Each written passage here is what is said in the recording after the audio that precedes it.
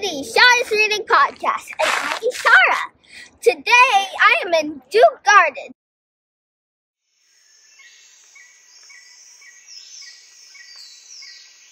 Today, I am interviewing Miss Olugbemisola Rhuday-Perkovich. It's season 3, and it's March, Women's History Month. Miss Olugbemisola is an environmentalist. She is an African-American children's book author, which I think is really cool. And she wrote the book Makeda Makes a Birthday Treat. And I'm really excited to read it on my podcast, and I can't wait to interview her. Come on, let's dive right in. Today, my special guest is Miss Olugbemisola Rhuday-Perkovich. Your name is the longest I've ever seen, so please help me properly pronounce my name as your name. Sure. Well, thank you, Ishara, for having me, and thank you for asking me about my name. You said it really well. It's Olugbemisola Rhuday-Perkovich. I got it. Yeah, you did. It took me a while. Oh, well, thank you. I appreciate it when people take the time with my name. Trust me. I've experienced the same thing. I have a them too. That looks like a great location where you are. Thank you. It is very peaceful. I did some digging and discovered your name has an origins from Nigeria. Yes, it does. Who named you, and why did you? And what was the story behind why they named you that? Olugbemisola. Sure. So Olugbemisola is actually a sentence in the Yoruba language from Nigeria. And it can mean God has brought me honor, or God has brought me wealth, God has brought me a gift. And I know I like that meaning a lot. And so my father is from Nigeria, and my mom was from Jamaica. And actually, a lot of Jamaicans have their origins in Nigeria too, Nigeria and Ghana. So they decided to name me Olugbemisola. My original ancestry is from Ghana, and also my name also is an origin from Africa. I forgot to ask my parents which part, but it's Swahili for sign and phenomenon. Oh, I love that. It's also Arabic, and also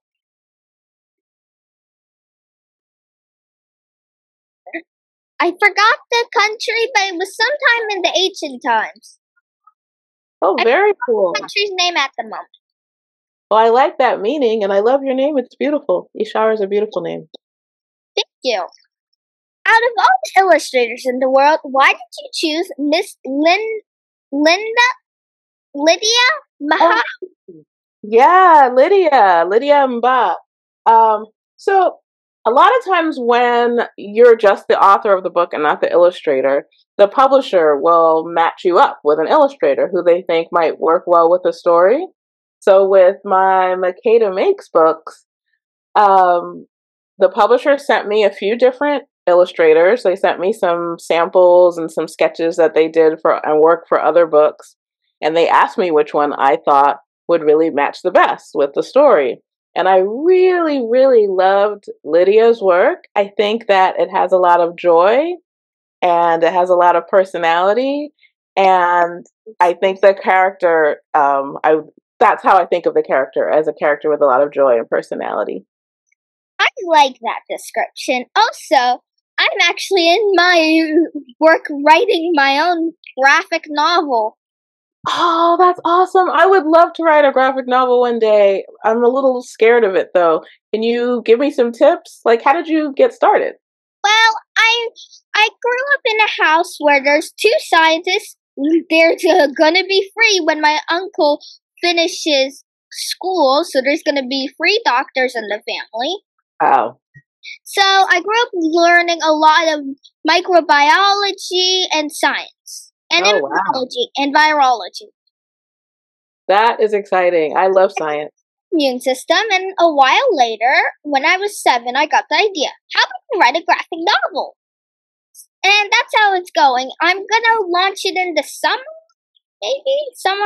Oh, Don't know. that's exciting. I hope you have a big celebration. Launching your first graphic novel is a very special thing. I think it's gonna be one book, and there's gonna be 3 chapters. They're gonna be long. Oh, well, as you may have seen, I can write a lot of long books and long chapters too. Sometimes the story, it just depends on the story. Yeah, it just depends on the story.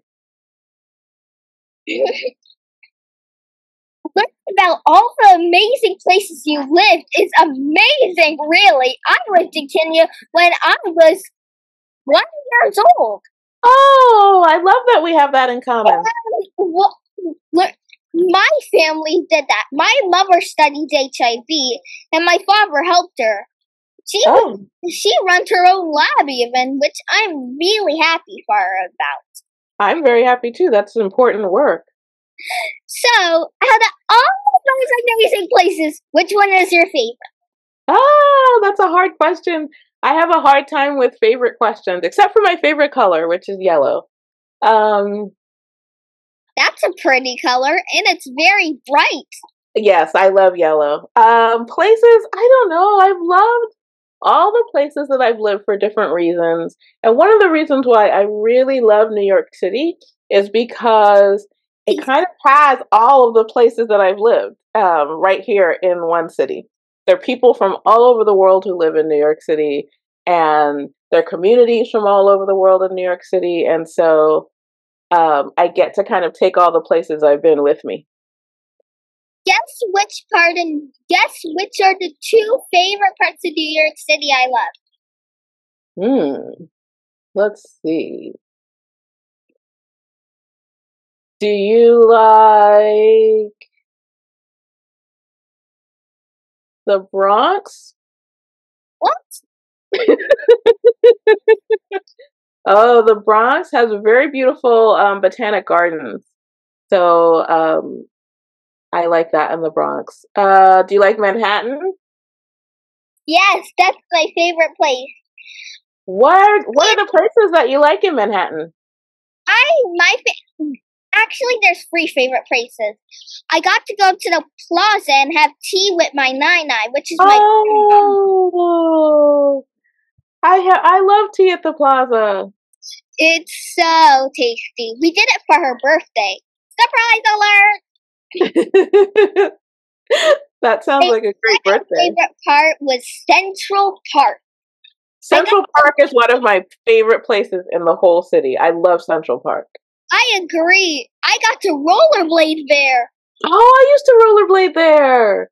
Isn't it fun? So much fun. It's so big and open. You know, if you go to Central Park now, my daughter, she writes poetry, and she was in a project, and one of her poems, if you have an audio tour on, you can hear her reading one of her poems when you get to a part of the park called Seneca Village. Whoa. Yeah, my daughter's cool. Cool.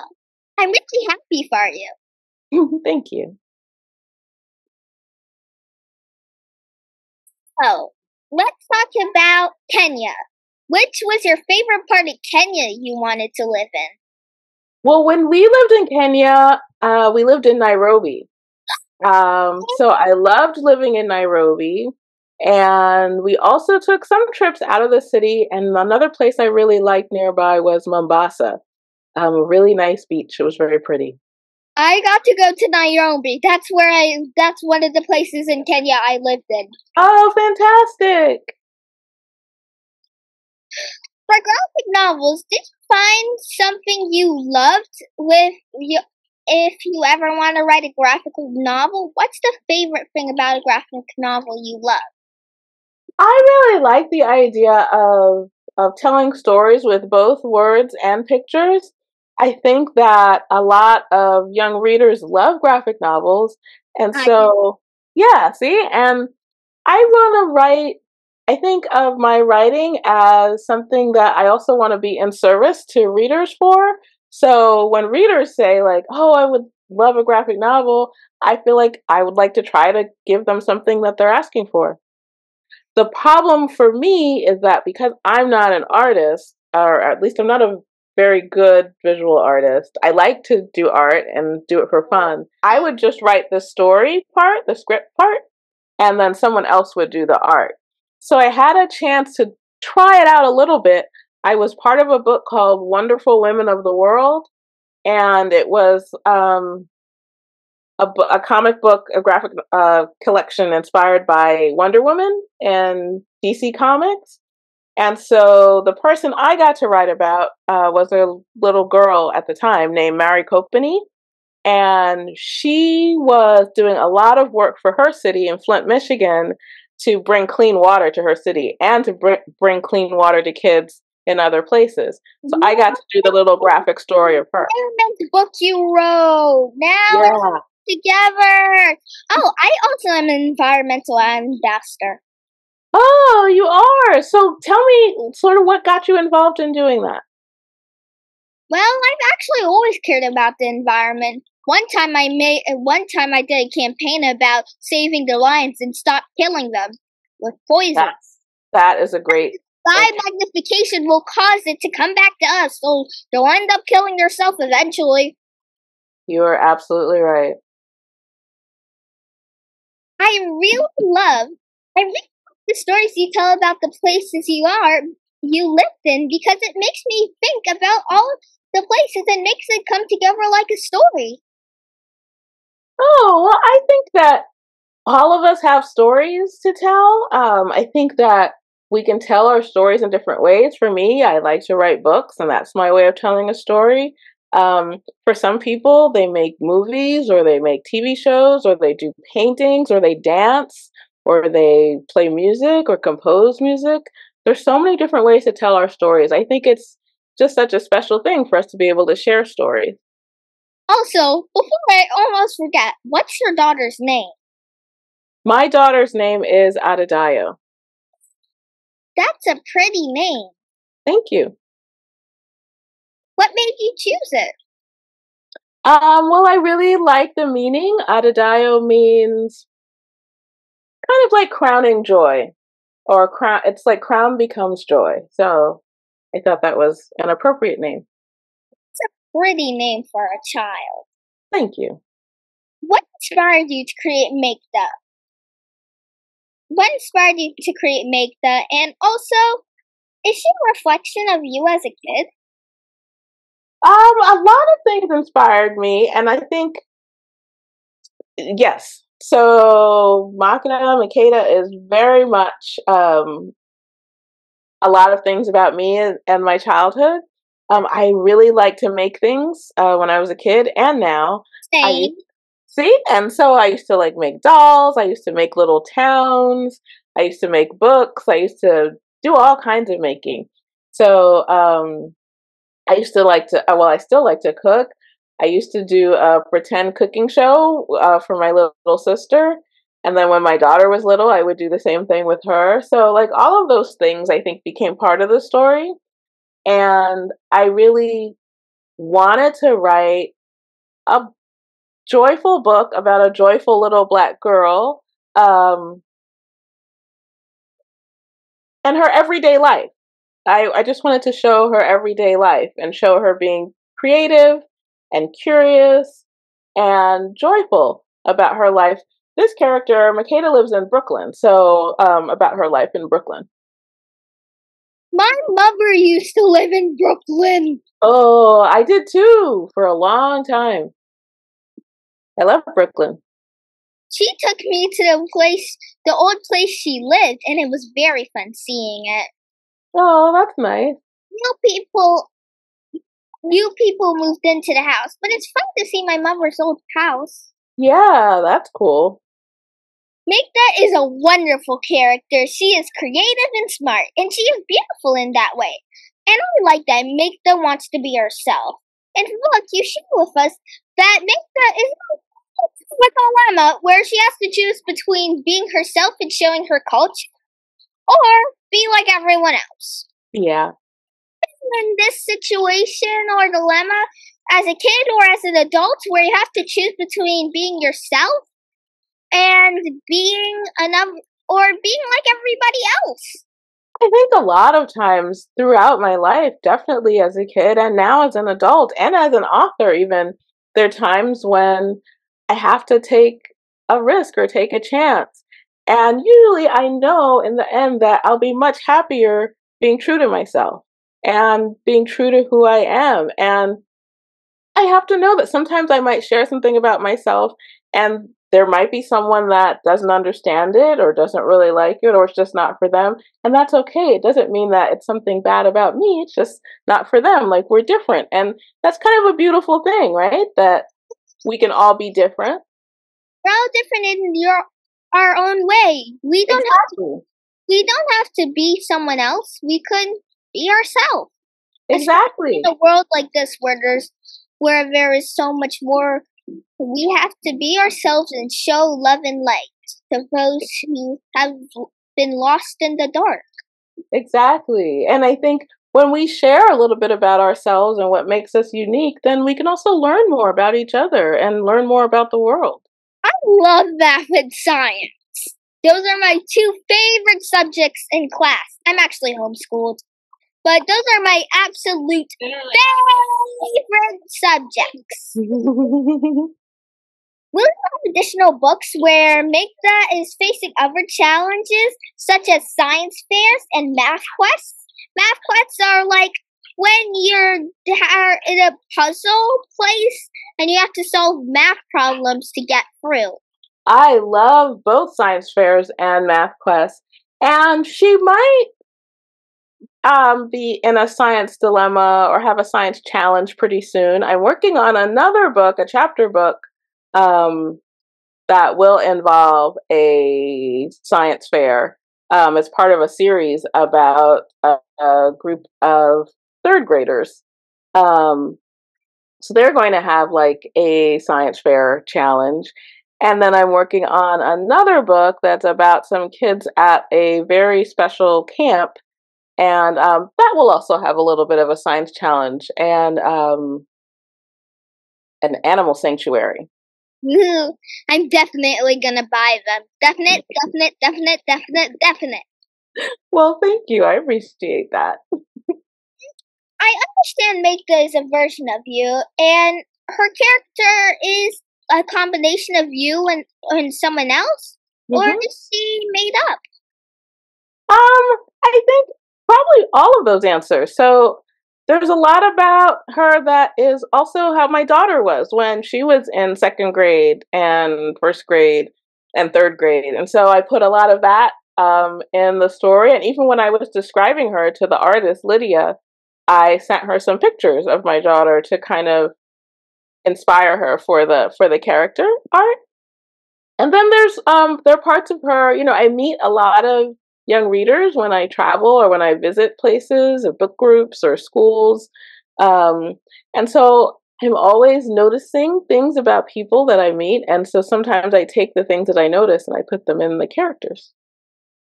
That is a very good answer. I was expecting for one or the other, but not all three.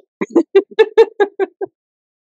you choose different foods from different places because of the places you lived in? Like halo is a dessert from the Philippines. I'm actually part Filipino.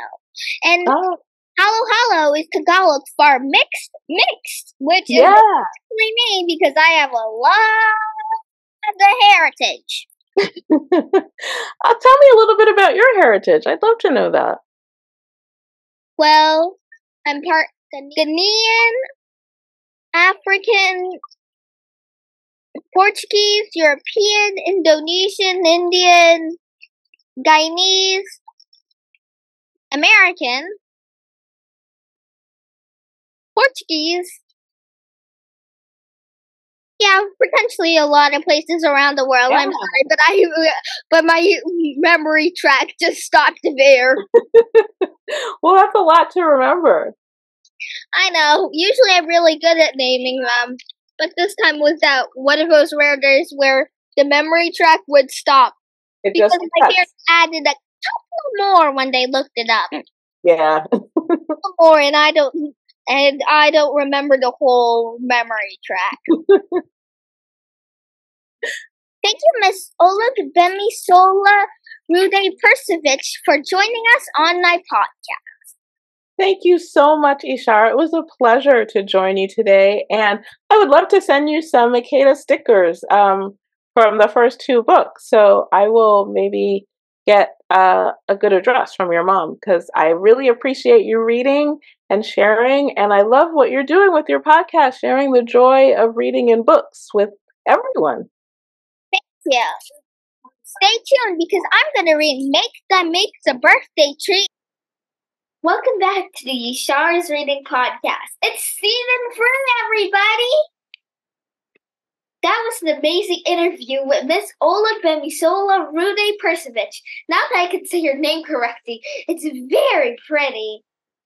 She is actually an NAACP award nominee. How cool is that?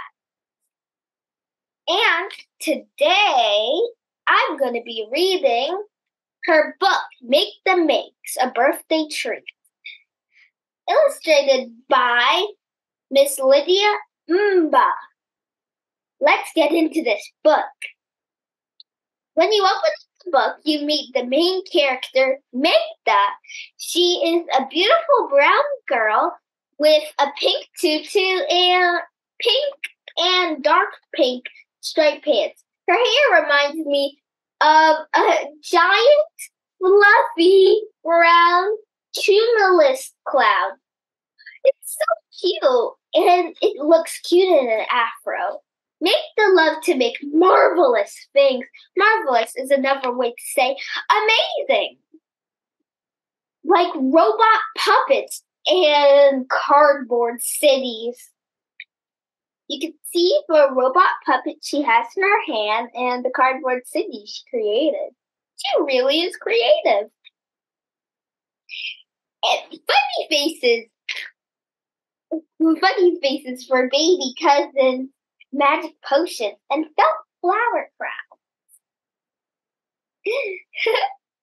Makeda made pretty presents that made Nana smile, and magnificent messes that made Mama frown. You're on my side of the room, said her sister Candace. Candace loved to make rules. What they did was put toys in a line to separate the rooms. The next day was Makeda's birthday. At school, birthdays meant the class sang special birthday songs.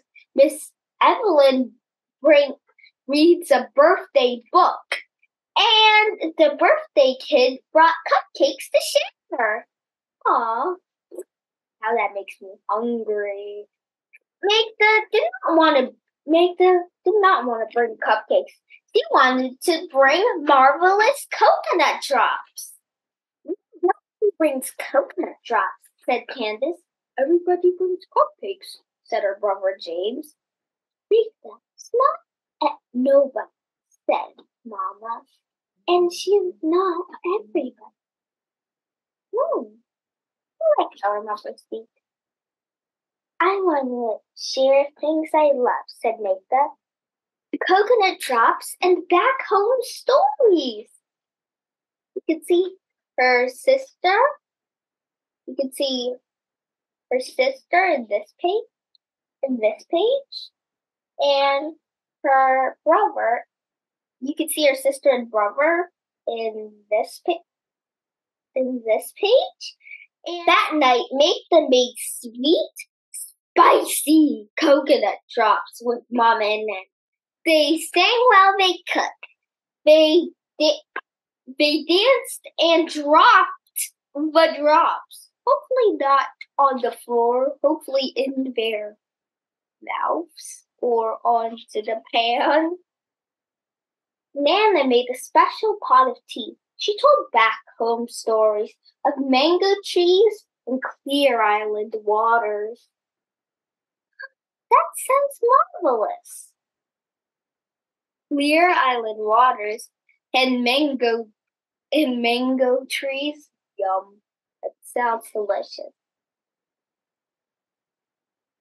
It reminds me when I was in Guyana. But for me, it was coconut water.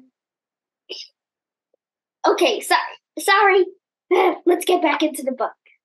Next, Makeda and her daddy made a box for her birthday coconut drops. She wrote marvelous and fancy letters across the top. She used cursive, a very old and pretty writing style. They should really bring cursive back into the world in the writing system because it's really pretty. You could write things that are special for people with. That's what I like to do when I write my mother cards. I like to use cursive.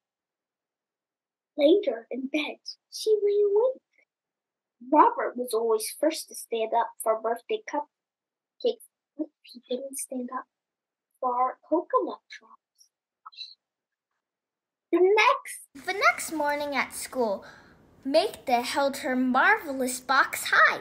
"Birthday cupcakes!" said her best friend Glory. "I like chocolate and lemon." "I like cupcakes too," said Makeda. "But I brought coconut drops." "Will you share cupcakes after the coconut drops?" Glory asked. "I will share my family story," said Makeda. Coconut drops are a special treat in many countries. You could see the page when she and her friend Glory are talking. "Cupcakes are a special treat in Miss Evelyn's class," said Glory. Makeda frowned and put down her box. But her classmates did not care about sunshine songs and back-home stories. After math games, it was time for Makeda's marvelous birthday celebration. Her classmates sang. Miss Evelyn sang the loudest and the most off-key. Sadly, nobody covered their ears, not to be rude. Makeda took a deep breath. Glory squeezed her hand. Makeda stood and opened the beautiful box she made. Her classmates leaned in to take a look. "Those cupcakes look funny," said Robert. Denise made a rude face. "Did you make a mistake?" asked Lou. "I made my special treat," said Makeda. "These are my marvelous coconut drops." Everyone looked at Makeda, then looked at the box. Everyone looked back at Makeda. Everyone looked back at the box. Tick tock, went the classroom clock. Would anyone like to try a coconut drop?" asked Miss Evelyn. "I'm getting cupcakes after school," said Denise. "No, you're not," said Mark. Then Glory stood up. "I would like one," she said. Glory bit. She chewed. She swallowed. She smiled. It looks like a sweet sunny day. She took another bite. "I like birthday coconut drops." "No, I love birthday coconut drops. I make them with Nana and my mama," said Makeda. "We drop the drops, we dance, we sing, and Nana tells back home stories." You can see the page where all the classmates are looking to see if she likes them for approval, and she loves them. She makes the dances and tells them about her back home stories. Aw, that's so sweet. It turns out right. Robert stood up. "My daddy makes stollen for a sweet treat." Stollen, or Christstollen, is a German dessert often served at Christmas time. It makes a sweet treat. It has canned fruits. It's made with canned fruits, nuts, and a couple of different types of canned fruits and nuts. And also, it's really tasty. I think it might be really tasty. They also put powdered sugar on top of the sweet treats. "I would like a coconut drop." He bit. He smiled. I can taste the stories. Some of Makeda's classmates lined up for coconut drops. They told stories about their own family tree.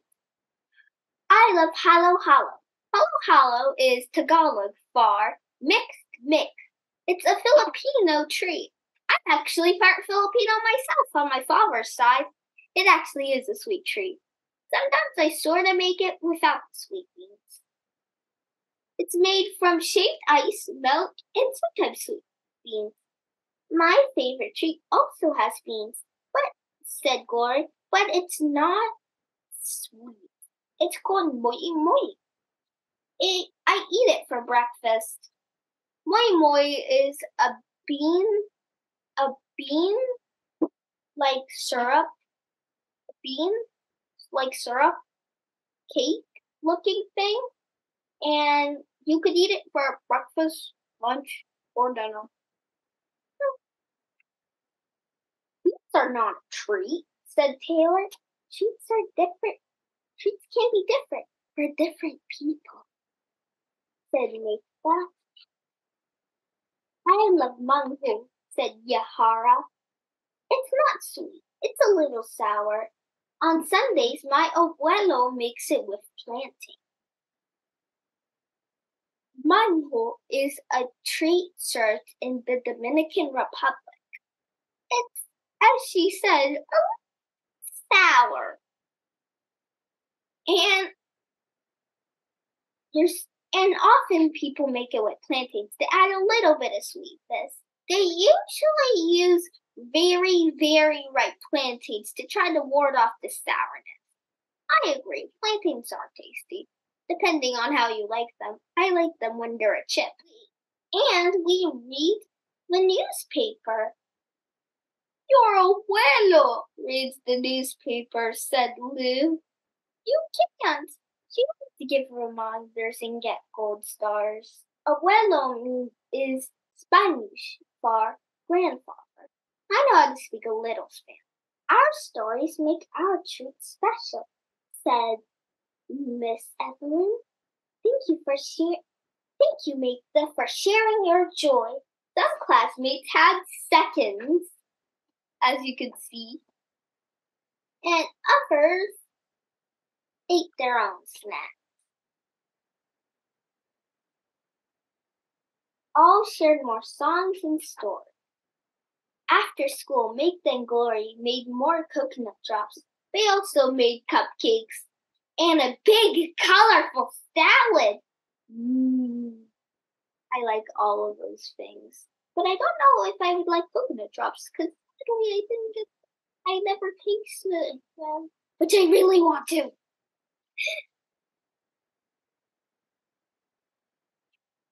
Friendship treats are always sweet, said Makeda, and that is marvelous. The end. I hope you like this book. I'm glad Makeda decided to be herself and share her culture and stories. And that's what I love about this book. This book shows you the lesson of be yourself and don't be like other people. You can mix it up. You can make a German stolen or a moi moi. Or you can make a halo halo if you're Filipino. Our treats make us special. Ourselves make us different. Whatever your treat is, you can comment down below because I would love to know. My favorite treat, let's see, I can't choose what my favorite. I really can't choose what my traditional favorite treat is. Actually, I have a couple. Halo halo. I actually make my own halo halo without the sweet beans at home. I also like coconut water. It reminds me of Guyana. Yeah, and I also like a type of leaf juice thing from the Philippines called pandan. If you put it into a cake, it has this green color. No artificial dye included. It's naturally is green. and it tastes so good. It's like vanilla, but it's like vanilla. It has a vanilla taste, but better. I also like ube. Ube is a type of yam from the Philippines. I mainly like things from the Philippines. I also like dalbat. It's a Nepalese dish. It's dal and rice. Dal is a type of thick curry that is often served in actually many countries. It also is served in Guyana. It's very good. That's just a couple of my favorite treats. And also, later I'll be reading the Passover Guest. For today is Good Friday, the day where the Son of God, Jesus, the Messiah, was crucified on the cross for the glory of God. He sadly died, but wait for the part of the story. He rose from the dead, which is really, really cool. I really like that story, so I'm going to be reading the Passover Guest later. Also, thank you for watching this episode, the first episode of Season 3. We're going to be reading so many more books and going on amazing adventures together. Thank you. Thank you for listening to this episode, listening and watching now this episode of the Shaw's Reading Podcast. Don't forget to like, review, comment your favorite treats in this book, and actually some of your own. You could do stolen or moi moi, or whatever you like. Bye! And smash that subscribe button. I almost forgot. Now, bye.